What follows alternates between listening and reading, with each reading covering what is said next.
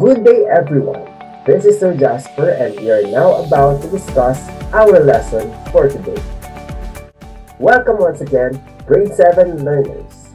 For our most essential competency, we have to transcode information from linear to non-linear text and vice versa. Based on the pictures that I've shown in the screen, what do you think is our lesson for today in the week 7 and 8? You got it! Our lesson for the week 7 and 8 is all about linear and non-linear text. Linear and non-linear text. Understanding the differences between linear and non-linear text is an essential skill as we encounter this text almost every day.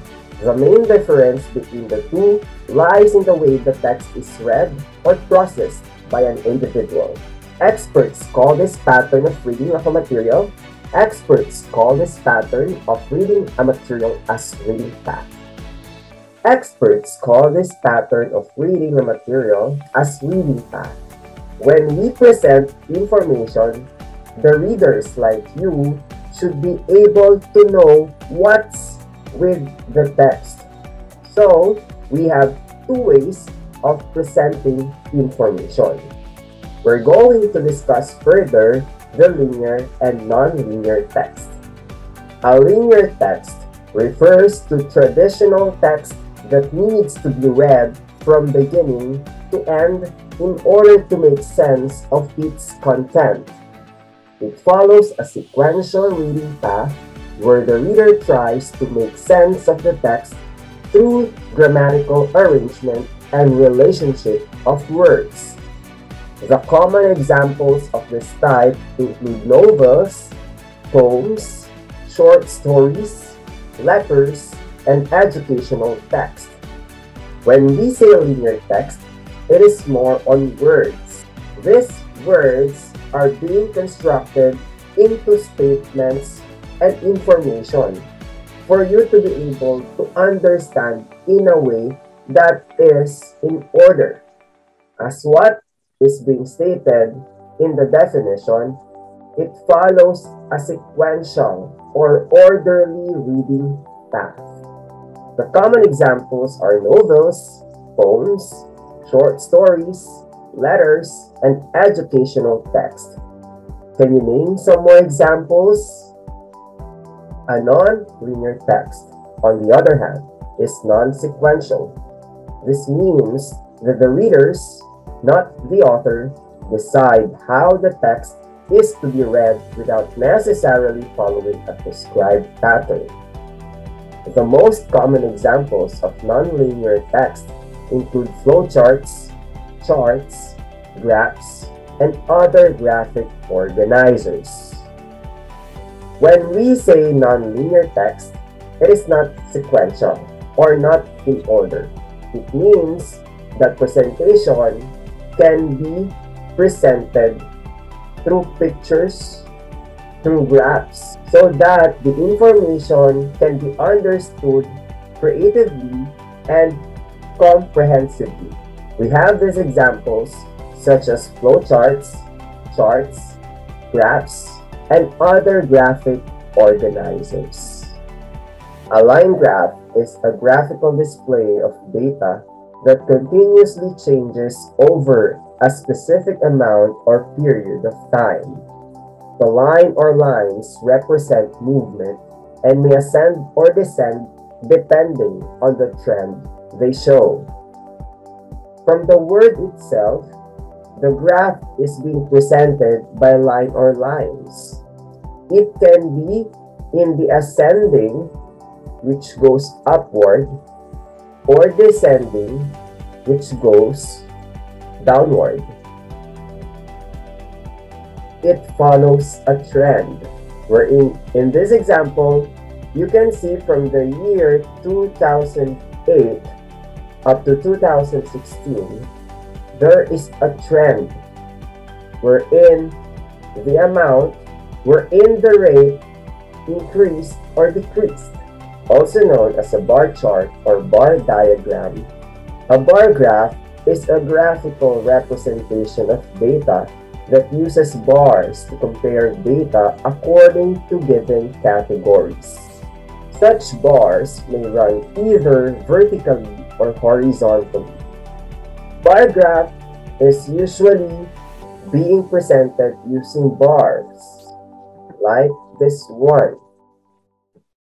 In this example, is it vertical or horizontal? Class, it is vertical. This is the movement of vertical, while this is the movement for the horizontal.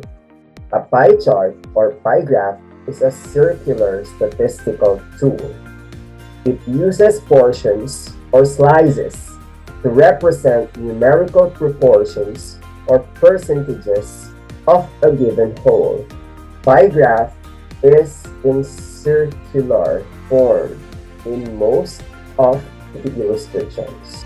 And as what is being told in the definition, it is being composed of percentages or proportions that make up a whole like this one. For this example, with a total respondents of 828, the largest percentage, which is 63.2, belongs to the incoming SPJ10 Elijah Parish Joy. 10.5% is incoming SPJ9 Martin Luther King Jr. And lastly, we have 26.3% for the incoming SPJ8 Khalil Gibran. Did you understand, class? If you understood, job well done. A Venn diagram uses overlapping shapes, usually circles, to show or represent the similarities and differences between two or more items or concepts. In this figure, the similarities is at the center, while the differences are being presented through item 1 and item 2. Transcoding linear to nonlinear text and vice versa. To transcode means to transform something from one form to another. In order to transcode a linear to a nonlinear text or the other way around, one must first be able to fully understand what the source text is about. This way, deciding on the proper text type to be used in the transcoding process will be easier. In this definition, we should be able to know how to transcode linear to nonlinear text, and also nonlinear text to linear text. In this matter, we are going to interpret the information correctly. To transcode a linear text to a nonlinear text, one may follow these steps. Step 1. Read and understand the source text to get its main or central ideas. Step 2. Extract important details to be included in the visual presentation. Step 3. Remember to use words or phrases only. Step 4. To be organized, classify information into categories. Step 5. Make sure to use the appropriate non-linear text in presenting your information. Thank you very much for listening. Again, this is Sir Jasper. See you again next time. Goodbye.